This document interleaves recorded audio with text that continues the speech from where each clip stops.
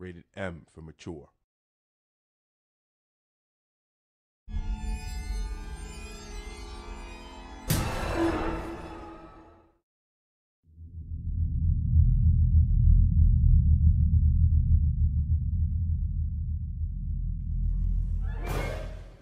作っている自分で言うのもなんですけども、このゲームを遊んでいる中で毎回遊ぶたびに同じ結果になるということがとても少ないゲームだと思っています。なので自分で1回通ってきている道であっても2回目3回目とやるたびに新しい発見であったり驚きがある中で、もう自分が想像してないタイミングで敵が出てきてしまうことっていうのが多々あります。なので自分でチェックしてるだけのつもりであるにもかかわらず、まるで普通に遊んでるみたいに驚いてしまうことも結構あってですね、その毎回遊ぶこの違いがあるっていうのがとても大きな魅力になってるんじゃないかなと思っています。はい、そうですね、レイ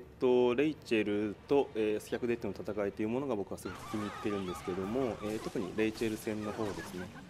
これは、声の方も怖いんですけども、BGM の方も、シリーズで一番怖い音楽になるみたいな気持ちで作りました。で、テンポがですね、途中でどんどん速くなって追い立てるような感じになったりとか、楽器のピッチがどんどんむちゃくちゃに変化していくとですね、そういった制作も工夫して、より怖さっていうのを表現して、皆さんに怖がっていただけるようにしてますので、楽しんでいただけるかと思います。はい、こちらはですね、原点回帰っていうところにもつながるんですけども、限定された空間っていうのをじわじわと探索していくみたいなところっていうのに、ちょっとホラーの醍醐味っていうのがあるのかなと思ってます。で、曲もですね、も